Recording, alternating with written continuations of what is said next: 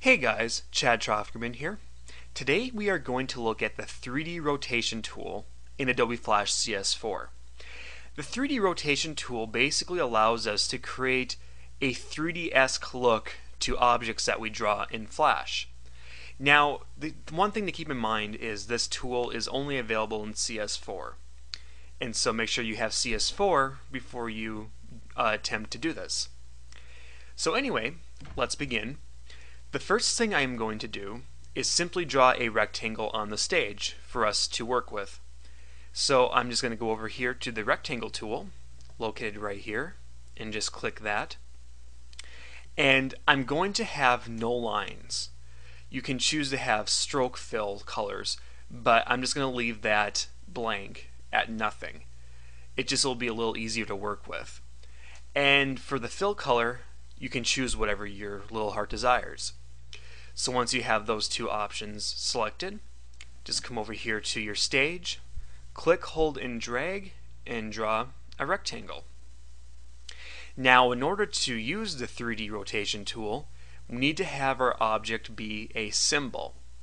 So just simply go over here to your selection tool and click that, and then come over here to the rectangle you just drew, and then just click it so it's selected, and then go ahead and hit F8 on your keyboard.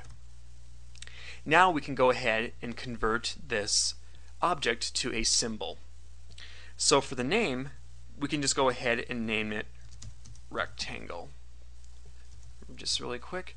And then for the type, make sure it is a movie clip, for we will need it to be a movie clip in order to make it work with the 3D rotation tool. Once you have that, just go ahead and click OK. Next, go ahead and select the 3D rotation tool. The 3D rotation tool is located right over here on the toolbar. It is the fourth tool down. So with your symbol selected, just click it to make sure it's selected. Go ahead and select the 3D rotation tool. Once that's selected, you'll see that we have some colored lines appear on the object itself. These lines actually represent different ways that you can adjust the 3D-ness of the object. The orange line, the orange circle, basically allows you to rotate the object in any direction. There are no restrictions. If you put your cursor here on the blue line, this is the Z-axis, and you can only adjust the object on the Z-axis. The red line is the X-axis, and the green line is the Y-axis. These restrictions are good if you only want to rotate on a certain axis and don't want to get into any of the other axes or whatever that word is when you are doing this.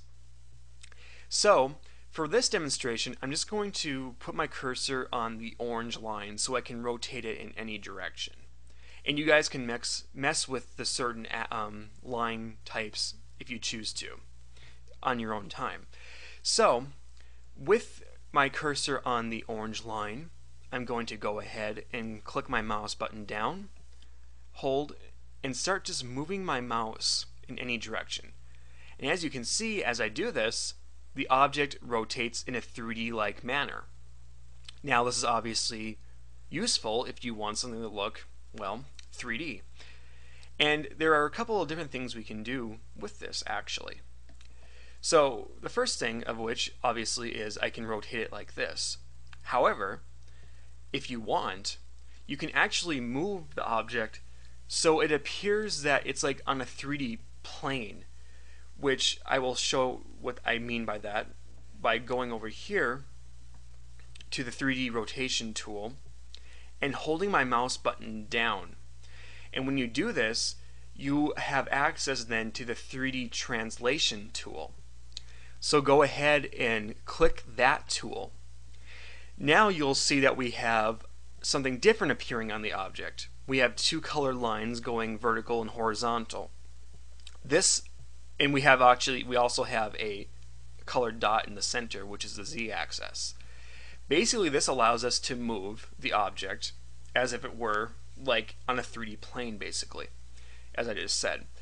So if you come over here to your red line, you'll notice that is the x-axis. If you click, hold, and drag, you'll notice as we do this, the object moves, but it also does, as you move it, you see different sides of it as if it were actually 3D. The same applies to if you use the y-axis. As you move it up and down, you'll notice that you can see more of the side of it as you move it down, and you can see more of the bottom of it as you move it up. And the z-axis, of course, allows us then to zoom in and out. So again, really cool stuff here, and it's actually really neat that you can actually do this in Flash.